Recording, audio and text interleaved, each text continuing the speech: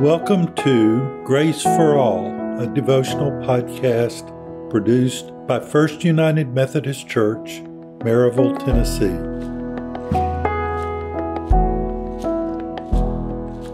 I will show you. The Lord had said to Abram, "Go from your country, your people, and your father's household to the land I will show you."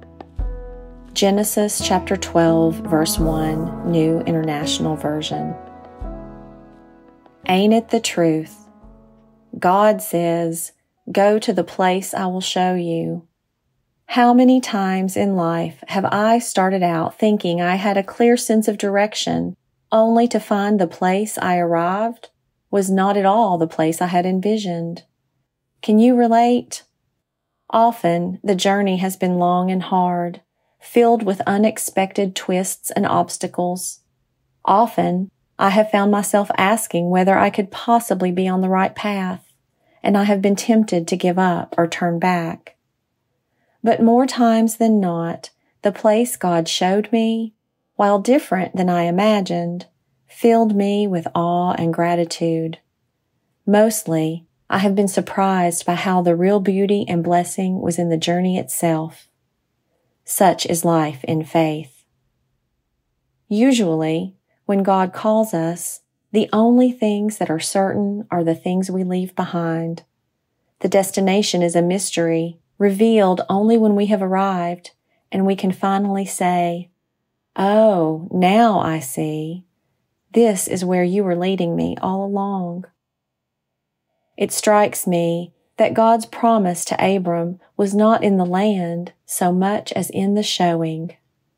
I will show you, God says. I will. It is God's faithfulness to Abram and not Abram's faithfulness to God that results in the fulfillment of the promise. God's faithfulness still results in fulfillment of God's promises. Even now, God is calling us with these same words, "Go to the place I will show you."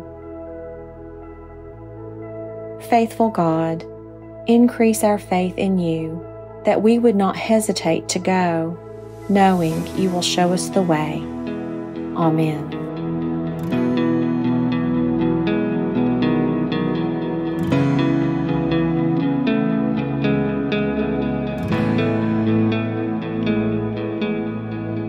Thank you for joining us for today's podcast. I'm Jonathan Jonas, Senior Pastor of First United Methodist Church. Our church is a vital, vibrant congregation sharing the love and grace of Jesus Christ in Maryville, Tennessee, and now wherever podcasts are available. This podcast is written and produced by the members of our congregation. To know more about this ministry or any of our church's ministries, please visit our website at firstchurch.org. That's the number 1, STCHURCH.org. Join us again for the next episode, and until then, may the grace of our Lord Jesus Christ, the love of God our Father, and the communion of God's Holy Spirit be with you now and always. Amen.